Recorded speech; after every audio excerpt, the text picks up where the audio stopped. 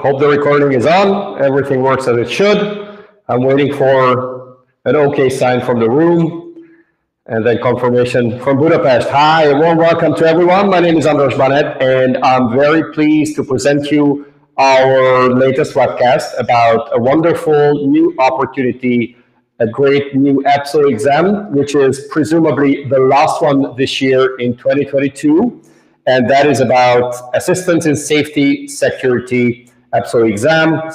And this is the exam we're going to be discussing to walk you through the different requirements to pass this competition and eventually to land an EU job. We'd like to make sure that you're familiar with the interface, though many of you may not be, it may not be the first time that you're participating in a webcast that we run, but for those of you who are, why don't you type into the chat box where you are dialing in from so we get a broader idea where the participants are joining us today.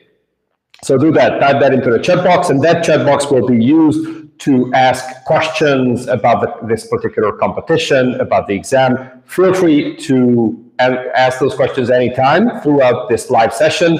And then later, if you might be watching this as a recording, you can send a message to us through the customer support, and we'll make sure to follow up. For those of you who are at the live session, we will try to answer as many questions as we can.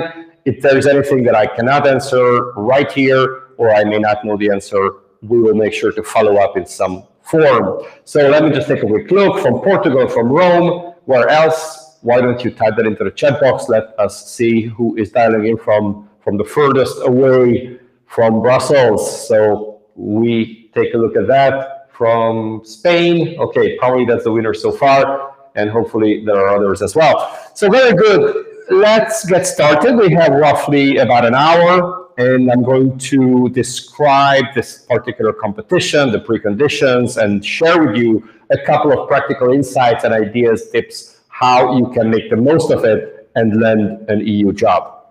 So with that, let me see if the clicker properly works.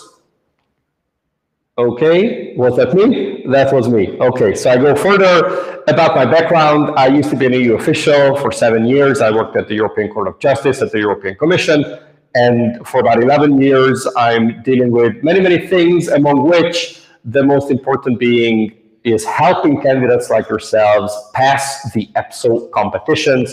I have a book, and we have the EU training website, and we try to provide all the resources to help you and assist you in succeeding.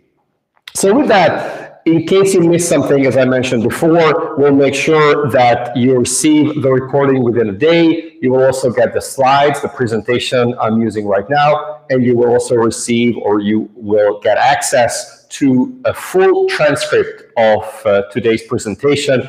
That's going to take a couple of days, but it will be published online on our website. So watch out for that in case you prefer reading about this. Now, this reminds me to add a word of caveat or disclaimer that whatever I tell you is obviously to the best of my knowledge. We're trying to be as accurate as humanly possible, but legally speaking, the real authentic source of information is EPSO's very own website and the notice of competition as published in the official journal.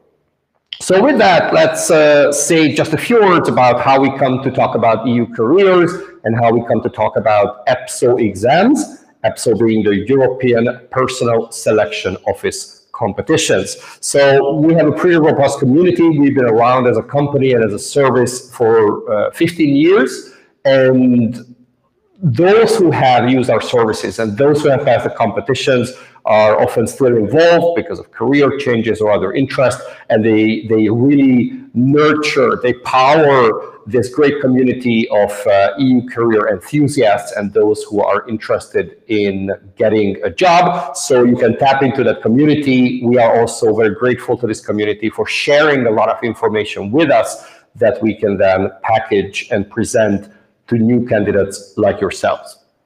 We have a pretty active and solid community on Facebook, not the least on our Facebook page, but also on the dedicated groups which are created for specific competitions, including this one. So if you're on Facebook, you might want to look out for that and join those groups, because candidates share information, updates, and other news.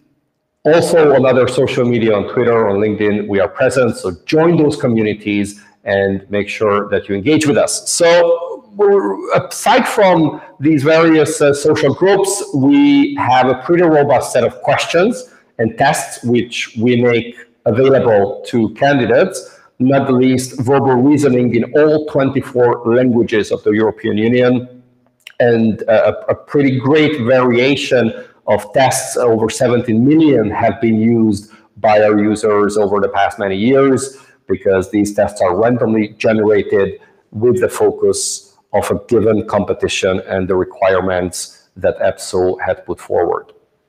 We have a lot of webinars, which I encourage you to check out. These webinars are partly free, some are paid. Many are about methods, so methodology and how you can and should optimize your performance for these competitions.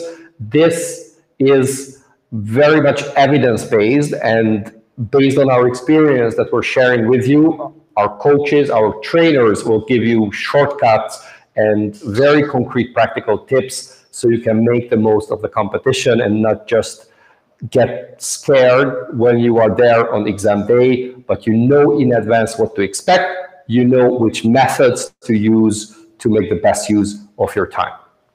So with that, what else can I share with you? A special exclusive offer, which is something we often give out at the end of a live information session like this one. It's going to be a discount code at the end of the live presentation, and even if you watch the recording soon enough, because it's going to be valid for 2 days. So I encourage you to take advantage of that.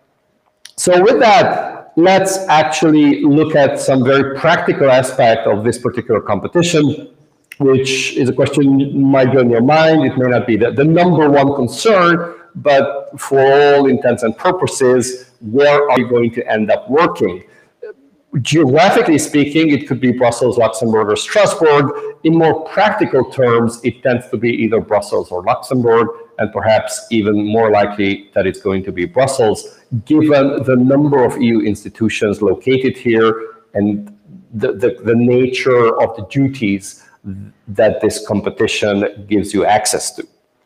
So with that, another aspect of where you're going to work is which institution may end up hiring you.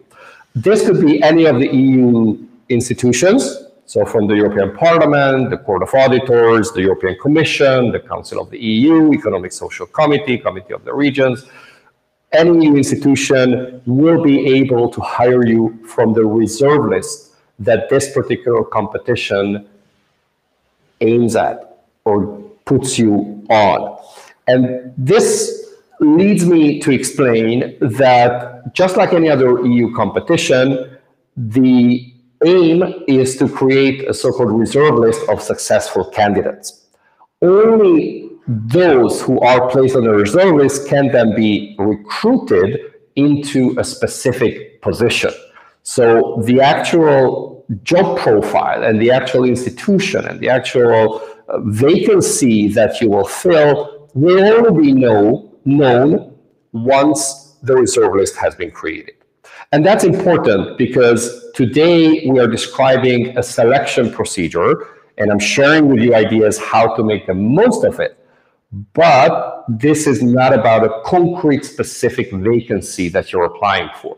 So this is important because the whole mindset is optimizing your performance for a competition and not targeting your focus or not looking at a very concrete job for which you want to be hired. Having said that, there's still a pretty specific focus given the nature of this competition. So it's not a generalist one, it's a pretty targeted one. So I'll walk you through all these aspects, and then ultimately, as I said before, the recruitment and the specific institution that hires you will be decided once the selection process has been concluded. So let's look at the application part, and let's see what you need to be aware of and a couple of tips when it comes to languages, general and specific criteria, and get you a better understanding how to optimize your application to increase your chances of success. So the first one is to look at how many positions are there available. Now, this is publicly known information. It's in the notice of competition. So as you can see that there are basically 3 profiles. So this competition runs under the same reference number, which also means you need to pick one of the 3 options that they laid out. So if you are in a position, given your background, given your work experience, that you would qualify for 2 or perhaps even 3 of these, you need to make a pick. It's important because otherwise you would be disqualified. And perhaps you also want to be a bit more focused.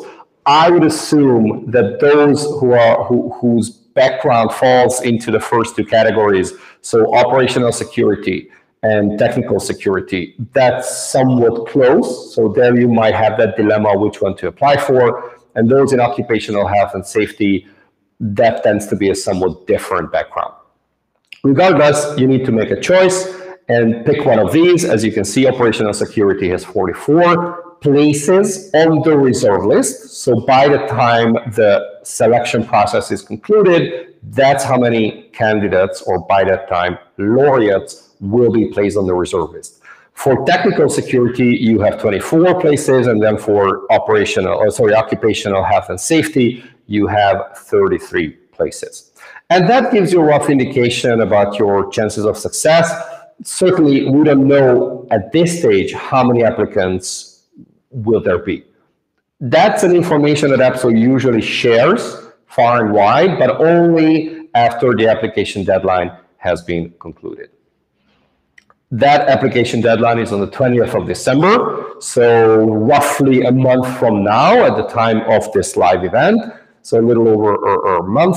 Make sure that you do not leave your application to the last minute, that you fill out everything you need to fill out, that you click the right buttons, and you make sure you get the right documentation or background information, even though it doesn't necessarily have to be in your hands at the time of the application, but later in the process, you would need to have those justifying documents about employment or diploma or other professional certificates.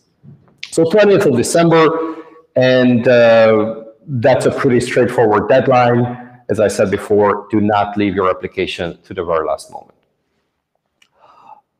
What will you do? What actually is the job about? So a few words on that before we get into the requirements that you need to fulfill. So the job description and the description of the duties for each profile is in the notice of competition. So there's a bit more detail as to what you can expect you will be doing as an EU official in the position of an AST3, dealing with these particular broad areas, and then very specifically in the actual job, your day-to-day job of what you can expect.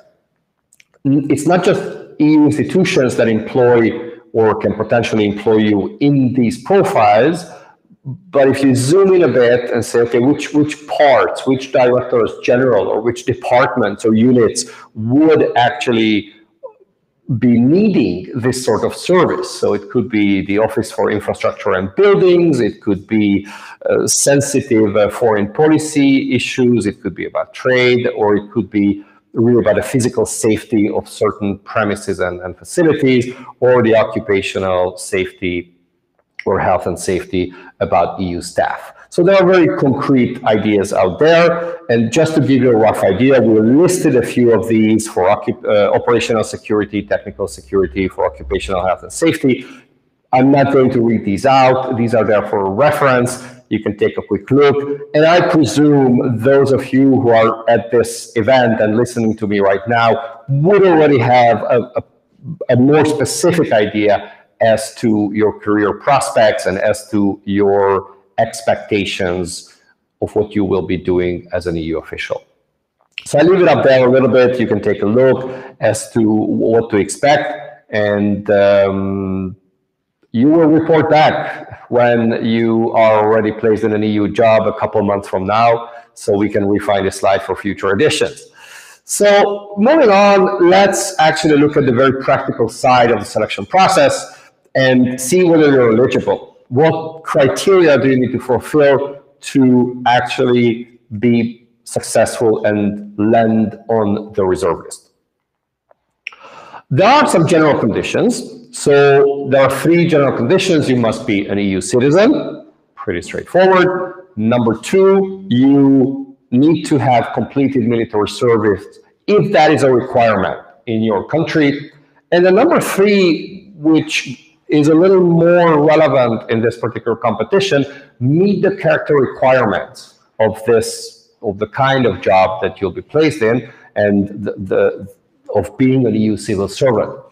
For this particular competition, given the fact that it's pretty sensitive in many cases, and it's listed or mentioned in the notice of competition, that it's likely that you will be required to have or undergo a clearance. So you would need to be cleared for security, in the sense that you need to have a security clearance, so you'll be able, legally speaking, you'll be able to work with sensitive information or sensitive context, and that would require that sort of security clearance. So again, this is not necessarily something you must have at the moment of application, and maybe not even at the moment of employment, but they will require that from you once you are hired, and they will advise you about the procedure. So this is usually not something that you need to have in your hand to be successful in the competition, but it's something that you need to know in advance that you'll be required to obtain. Now, aside from the general conditions, we have, if my slides comply, which they do not right now, okay, we have certain language rules. Now, language rules are quite straightforward, but it's worth pointing out a couple of sensitive points around them. One is that there are 2 languages required. There's a language 1, and then there's a language 2. Language 1, and this is pretty default these days in most EPSO competitions, can be any of the EU's 24 official languages. So if you speak Spanish or Finnish or Latvian or Romanian or any other EU official language, you can choose that. This is completely independent of your citizenship. You can be an Irish citizen and choose Finnish as your language 1, entirely independent, and it's entirely up to you. Me as a Hungarian, Belgian citizen, I could choose French, I could choose Hungarian, or I could choose Bulgarian if I spoke Bulgarian. The other precondition, or the other language requirement, is about language 2, which needs to be either English or French. So it's something I'd like to point out. In some other competitions, they would sometimes require only English, but here they give you the choice between English or French, and certainly language 1 and language 2 have to be different, right? So you cannot choose English for both. You can choose French and English in any combination for these 2, entirely up to you. My usual piece of advice about languages is try to choose a language 1 in which you can process information very fast. So if you can read and calculate and understand information quickly, that should be your language 1. Language 2 should be a language in which you can express yourself at ease. So if in spoken and written French, you're more fluent, you're more comfortable versus English, then perhaps choose that. All of this, obviously, if you speak multiple languages and you have that luxury or the flexibility of choice. But having said that, there's a bit of consideration and it has certain impact as to how quickly you can sit the abstract, verbal, and numerical reasoning tests, or how quickly you can draft your reply to a case study, or express yourself at the situational competency-based interview. So with that, as I said, language 1 and 2 must be different. And essentially, that's all to be said about the languages. If you have questions, I encourage you, put that into the chat box, and I'll take a moment very shortly and answer some of the questions that have come in so far.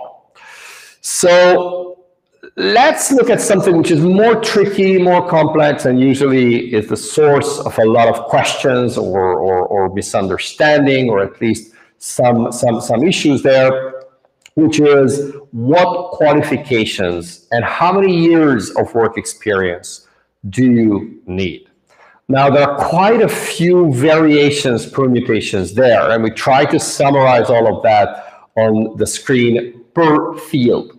And by field, we mean operational security, technical security, occupational health and safety. So field 1, 2, and 3. So field 1 is what you see on the screen, and also in the notice of competition, they gave you a handy table about that. It largely has two variables. One is, do you have, and in most cases you need to have, some dedicated, focused qualification which corresponds to the nature of duties, to the activities of that particular profile, or you do have some qualification, but it's not in the list that they put out there. And then actually there's a third variable, which is how many years of work experience, relevant work experience, do you actually have? So it's a kind of a combination of these three factors. Is it a relevant qualification? Is it relevant but not listed in the notice of competition? And then in comparison to these, how many years of work experience do you have? So once you have this laid out, you have the different numbers. Is it 2 plus 3, 1 plus 4, none, 0 and 5? So you need to check your particular situation. And this is certainly something that the selection board, which comprises EU officials who are specifically appointed to run this particular competition. So that is something that the selection board would, on a case-by-case basis, decide upon.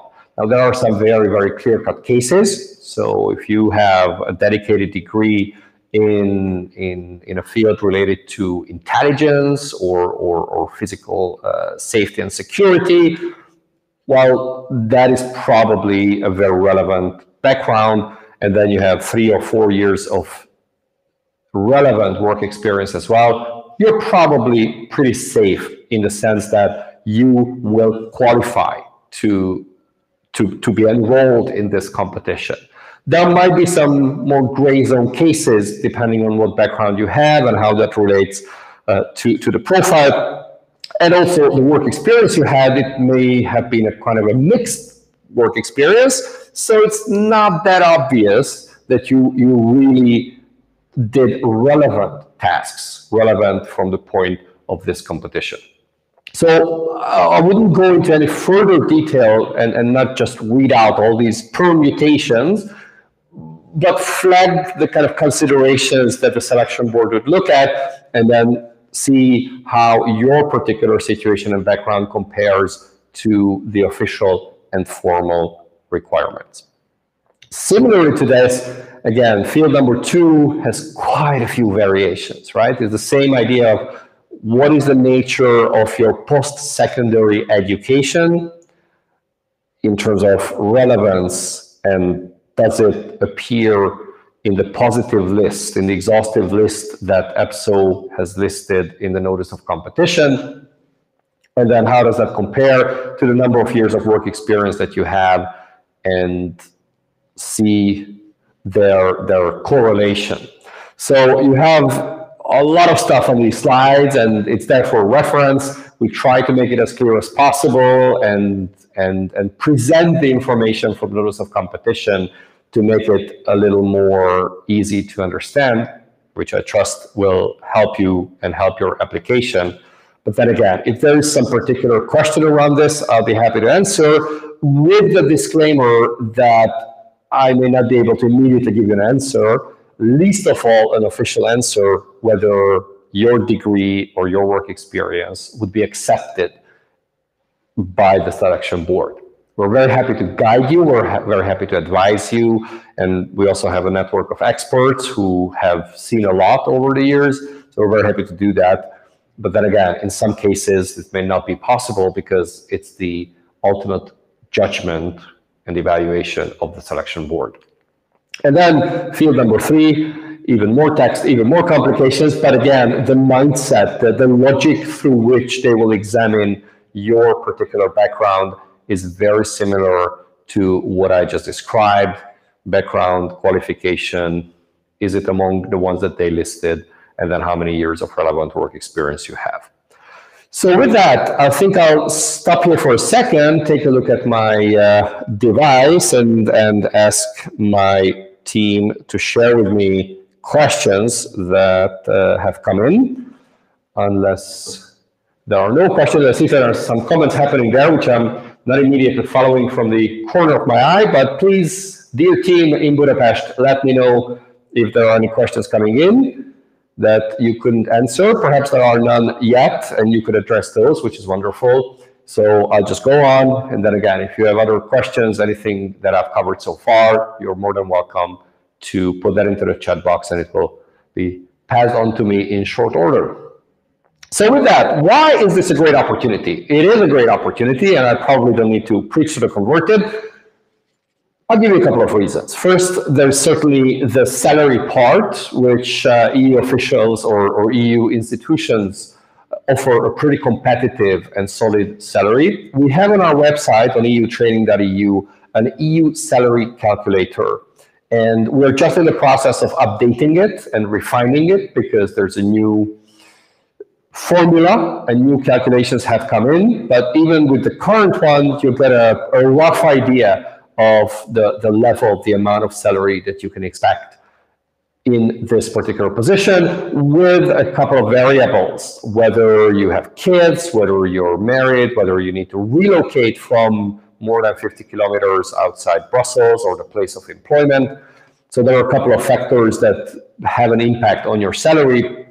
You can take a look at that on our website, and we did the simulation for you. So given these variables, it could go up to roughly 5,000 euros net per month, which is a pretty attractive proposition, depending on where you're coming from, though, because Europe is pretty diverse in terms of cost of living and salaries. But then again, this tends to be a good reason and a pretty positive aspect of landing a job like this. And aside from that, there are health insurance offered not just to you. There's health insurance offered not just to you, but to your family, and European schools if you have children who can learn in their mother tongue or in one of the languages of you and your spouse.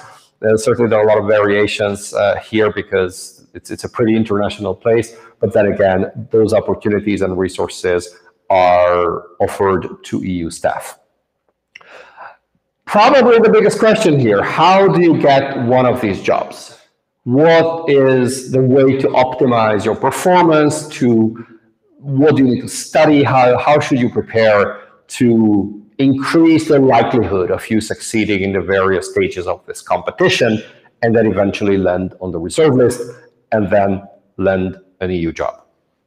Well, let's go through each step. The first one is the easiest: application process. Don't miss the deadline, fill out everything, make sure that you provide all the information they require, choose the languages wisely, and go through this somewhat easy, somewhat straightforward administrative part. You create an EPSO profile, you fill in all the answers, and on you go. So this is probably the easiest thing to do, as long as you do all of that before the 20th December 2022.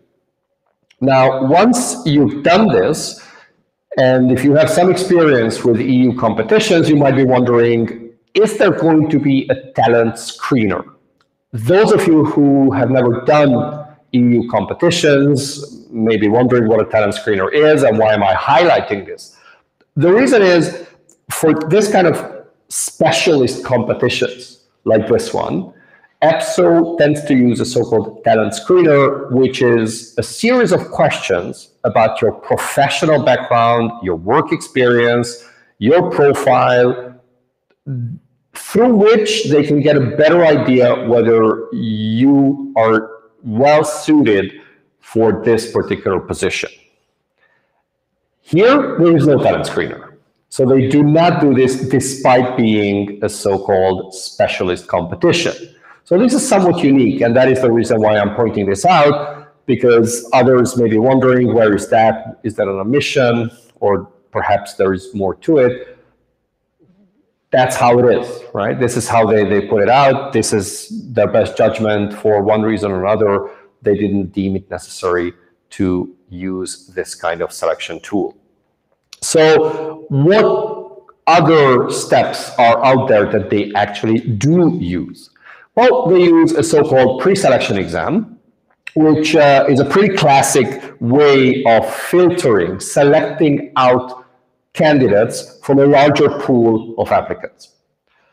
What happens here is they require you to sit so-called verbal, abstract, and numerical reasoning tests. Sometimes they're referred to as psychometric tests. Sometimes they are referred to as CBT, meaning computer-based tests.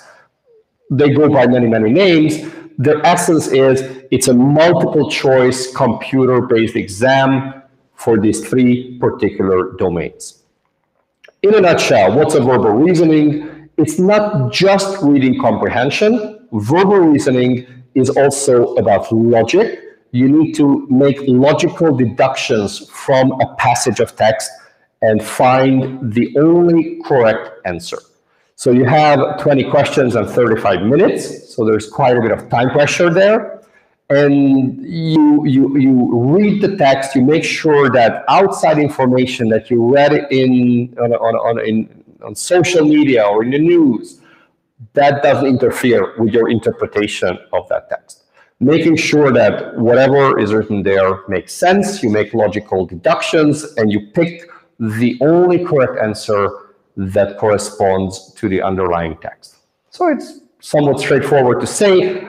Certainly, the difficulty is to do all of that quickly. So you have 35 minutes and 20 questions, so a little less than 2 minutes per question. So that requires practice, and that requires a certain methodology. So I'd like to, again, point you to the methodology webinars, which we have available on our website. We have a couple of free ones, and then we have a couple of paid ones for kind of pro level, for those of you who really want to take it to the next level and master the verbal reasoning. Very similar, there's a numerical reasoning, and as the name suggests, it's about numbers. There are tables, and you need to do quick arithmetics. You need to do quick calculations, pretty much the 4 basic operations. But again, it's the time pressure that makes it difficult. So quickly finding what you need to analyze or which cells in the table you need to focus on. And sometimes an estimation is enough because that saves you time, but sometimes you need to calculate. Luckily, there is a calculator that you can use, and it's often an on-screen calculator. And sometimes there's also a physical one if you go to a test center. So you have that, but it's the time and the efficiency that is crucial here. So you have 10 questions and 20 minutes. So here, exactly 2 minutes per question, but you need to be efficient. And then number 3, abstract reasoning, which is about these cryptic shapes and forms that follow a certain sequence, a certain logic, and you need to find the next in the series. The different components tend to have or tend to move according to their own system, and sometimes 2 or 3 components correlate with each other. So if this point is on the top right, the other shape is going to move clockwise. So there's a logic to it, and the sooner you can crack that code, the faster you can find the correct answer. This is probably the most difficult because it's 10 minutes and 10 questions. So a minute per question, that makes it pretty challenging. When it comes to scoring, interesting thing, there's no pass mark. So you don't need to get at least 50% of the answers right, which again tends to be a criteria in other competitions, but not here. So if you get 0 on all of this, you could pass. Well, I'm a little exaggerating. You could pass, but you will still not succeed. Why? Because they do a ranking among all the candidates based on the aggregate score you get for these 3 exams. So you have a very strong interest in maximizing your score. So the higher your score, the likelier it is that you will proceed to the next stage in the competition. The score you eventually get is not going to be added to the final score that you are ranked upon in later stages of the competition. So this is a pre-screening, a pre-selection test. There's a ranking, and once you are in the top brass, in the top cohort of candidates based on the overall aggregate scores for the verbal, numerical, and abstract reasoning, you pass to the next stage, and the score is no longer relevant. Yeah, so it's only for ranking purposes, but then again, you have a keen interest in maximizing your score, and that usually goes through 2 core preparation methods: finding or learning best practices and methodology, practicing a lot. Same thing as with any sport or playing an instrument or another skill, that you need to learn how to do it best and practice the hell out of it.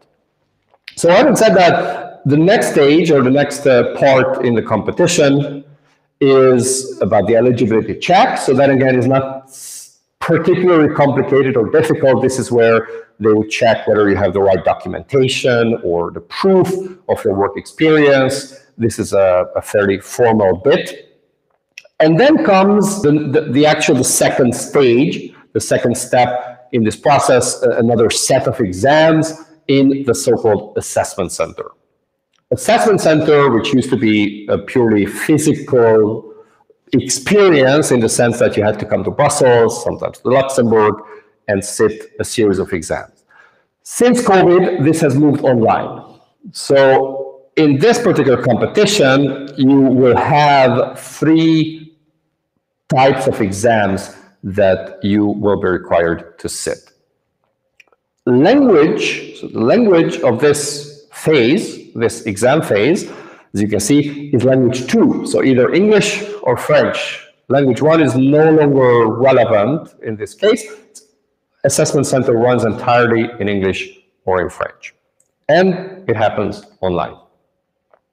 What are the components? Which exams are you required to sit in the assessment center? Well, the 3 that you see on screen: case study exam, situational competency-based interview, and the FRI, meaning the field-related interview. So these are the 3 parts. Case study exam, a written exercise based on background documents. Situational competency-based interview, you get before the exam a briefing, a text that you are required to read and get familiar with, and then it's a live interview with an assessor. So it's an online live conversation. And then there's the FRI, the field-related interview or interview in the field, which is again a live interview which focuses on your subject matter expertise and your subject matter knowledge. So that is where they truly test and evaluate how much do you actually know about that particular field. What is the scoring? The assessment center would distinguish between general competencies and your subject matter expertise or knowledge. Though sometimes they refer to it as competence in the field. It's less about competence, it's more about what you know. It's about your experience and not so much about your skills. So with these 2, you have the general competencies. Overall, you can get 70 points based on 7 competencies, right? So there are 7 competencies that they will check you against, that they will evaluate you upon through those 2 particular exams. So through the case study and through the situational competency-based interview, or SCBI for short, they're going to get a better idea about your general competencies. And you get a score from 0 to 70, or basically there are 7 of these, each is worth 10 points. So they say communication, 8 out of 10. Working with others, 7 out of 10. Resilience, 10 out of 10. Accuracy and precision, 2 out of 10. So this will add up a certain number of points. You need to have at least 35. And then you have the other part, the field-related interview, the field-specific knowledge. And that is on a scale of 0 to 100. You need to have at least 50 points. So you can see that this is pretty important. This weighs pretty heavily in the overall scoring of the assessment center. And then you do the maths and you say 70 plus 50, 120 points in total. And that leads to a certain ranking. And then the top X number of candidates, based on the numbers we've seen before, that they are planning to put on the reserve list. So that number of candidates will be then chosen as successful laureates. Once you're on the reserve list has a certain validity, usually 1 year, but for specialist competitions like this, it could be extended as long as there are still candidates on those reserve lists who have not yet been recruited. And then at one point you are recruited. Happy to report, we have a nice webinar that I've done some time ago on how to get an EU job once you're on the reserve list. So if you get to that stage, do check that out and also let us know that you've succeeded. Not only will we congratulate you, but we'll try to share with you a couple of tips and ideas how you can actually get a specific job and become a permanent EU official. So how to get the job? And before I get to that, let me take a quick look if there is anything that I need to answer. There are 2 questions that seem not to have been answered yet. So I've worked in the past for 1 year in Brussels and are entitled to the expatriation allowance. As far as I remember, the rule says that you need to have, in this case, moved out of Brussels at least 6 months ago. And if you spent over 6 months away from Brussels and your central residence is no longer here, and you need to actually move back here for the job from more than 50 kilometers radius, then you will be entitled for this so-called expatriation allowance, which is an important thing since it's a certain percentage of your base salary. So financially speaking, that's an important part. Here's another one, CBT scoring. How size is the pool for each profile? So how big is, what's the size of the pool for each profile? I'm assuming you're asking how many candidates there are in each profile, which is not something we know in advance. We can only guess, but it's not even going to be an educated guess, just a wild guess. I really don't know how many applicants are going to apply for each profile.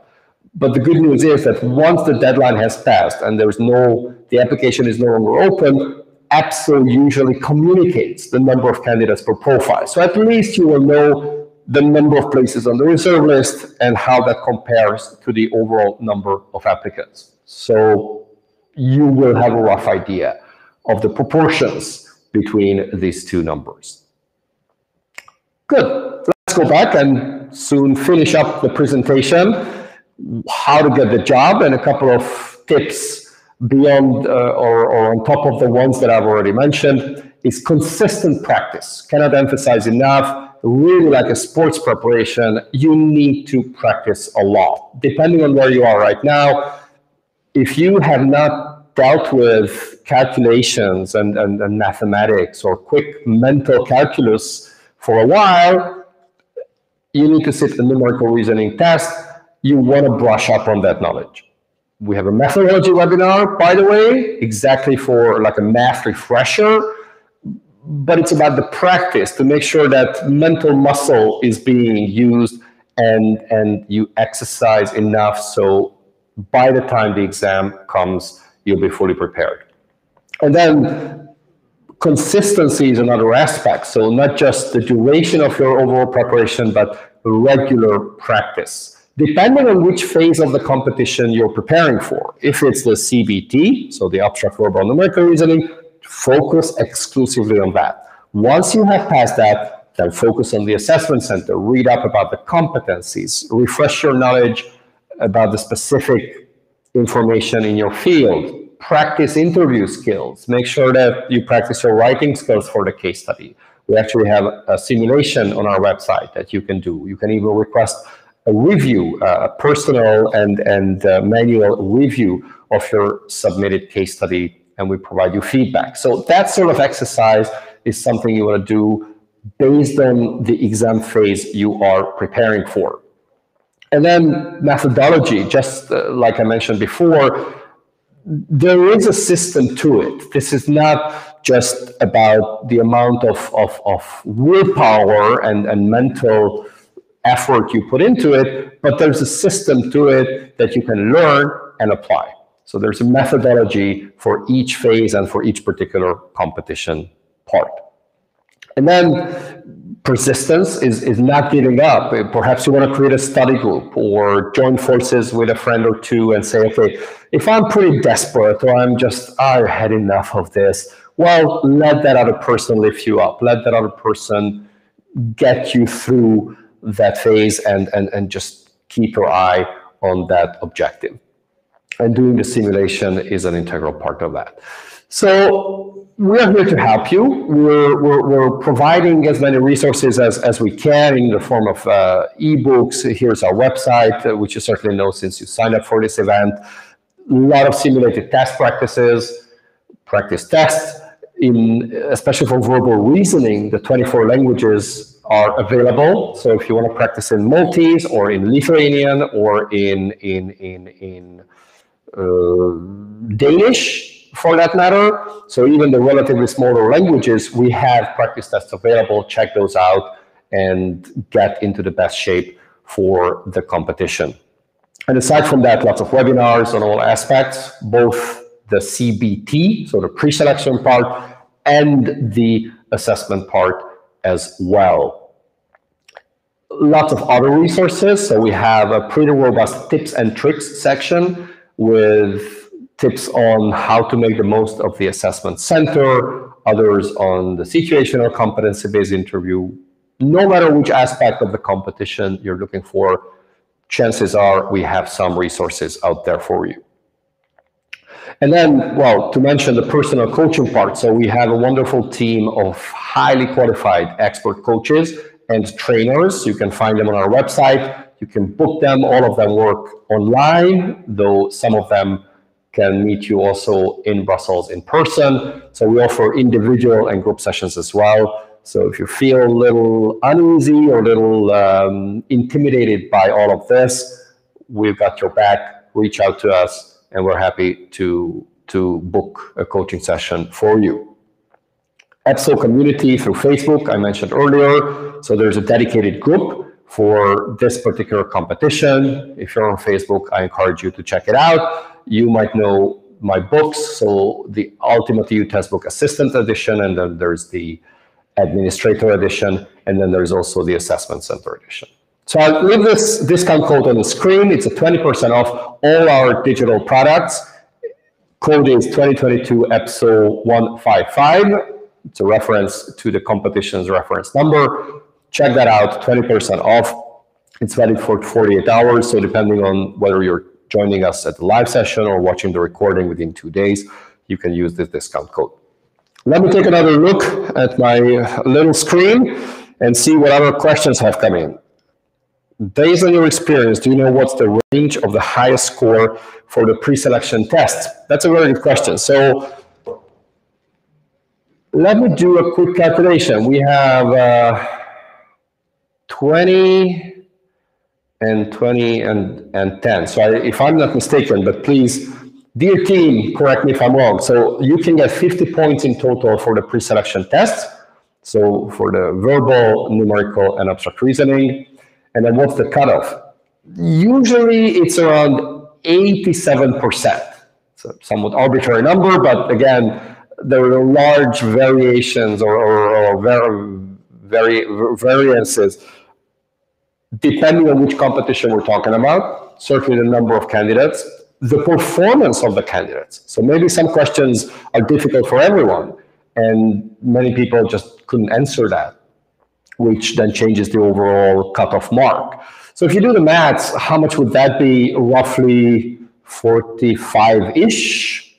So 45 out of 50, which is a pretty high mark, and especially when you take abstract reasoning, which tends to be the most difficult for most candidates, you probably want to have a very good score for the verbal and the numerical reasoning so you can afford to potentially lose a couple of points at abstract reasoning. But it gives you a rough idea that around the 44, 45-ish score range out of 50 is where you're rather safe. Let's say you have great chances of passing to the next stage if you reach that point. Another important aspect, which I did not mention early on, when it comes to the assessment center, usually they would invite 3 times the number of places on the reserve list to the assessment center. So if you have 44 places on the reserve list that they're planning to populate with successful candidates, 3 times that many, so that would be 132 who are invited to the assessment center. So you see, you can do a bit of calculation once you know how many candidates there are to see how many applicants, how many proceed to the next stage and eventually land on the reserve list. Here's another question I see. How long does it usually take to be recruited from the reserve list? Is there a possibility for the reserve list to expire and not be recruited? Very relevant question. How long it takes usually depends on the vacancies there are in the institutions. But one thing you probably want to know is when they meaning EPSO, launches a new competition and they determine the number of places on the reserve list, they do that after intense discussions with the institutions. So the EPSO board would say, okay, dear European Parliament, dear Court of Auditors, dear Committee of Regions, dear European Commission, how many places would you need? What are the budgetary constraints? And then based on all these discussions, they decide that. So this is to say that once you're on the reserve list, it's very likely you'll be recruited sooner rather than later, and that could be 1 month or 6 months. So there's certainly some time scale there, but it's rather uncommon that somebody's on the reserve list. They want to be recruited and they don't end up being recruited. And I emphasize this point of wanting to be recruited because maybe your life circumstances change. Maybe you just give up on your dream of getting an EU job, or you move to Canada and you do whale hunting. Who knows? You just change your priorities and you may no longer wish to be hired even though you are on the reserve list. So that is also a scenario and that is somewhat considered, but generally those who are successful laureates and they get a call from the institution or they proactively look for vacancies when they can be hired from a particular reserve list, they do end up getting hired. A reserve list can expire, just as you mentioned and I hinted at earlier, but it can be extended. So if they say, okay, even though we don't have as many vacancies as we had planned, and this particular reserve list is close to expiry date, they can make a decision, legally speaking, to extend the validity of a reserve list so those who are still on it can be hired. Voila! Any other question there? I don't see anything else. And I think in terms of time, we're pretty good. We have a couple of minutes left, which is not to say that I want to take up all your lunch break or wherever you might be, depending on your time zone. But I'll wait a second or two and see if there are any other questions coming in. No questions beyond this. That is absolutely no problem at all. But if you are watching this as a recording, you're encouraged to send us a message through customer support, and that will pass on to me or other member of the team. So I think with that, the recording, the transcript, the PowerPoint, all of this is going to be made available as soon as possible on our website. Use the discount code. If you can put that back on the screen, would be wonderful. And I have a huge thanks to share with my team, for Alex, who is in the room with me and helped with the broadcast, with Agi and Rita, who made this webcast possible and helped with the presentation and everything. So I could just walk in like a rock star and do the show, and they did everything in the back which I'm forever grateful for. So with that, thank you so much for being here. And perhaps the final word, as far as we know, this is the last competition for 2022. So there's no more EPSO exam this year, and perhaps for a couple of months next year, because EPSO is somewhat updating, changing their system. So there might be a hiatus until next spring, April or May, before they announce new competitions. But then again, it's pretty volatile. It might change, but according to the latest information, there is going to be a bit of a pause before they relaunch a new cohort or a new set of competitions as of early next year. So with that, thank you very much to the team. Thank you very much for everyone who joined us today. You can share the presentation and the code and everything else with friends and colleagues if you think they can benefit from it, and really get back in touch with us if we can be helpful with information or pointing you to the right preparation resource. Thanks for being here, and I sign off live from Brussels. Thanks.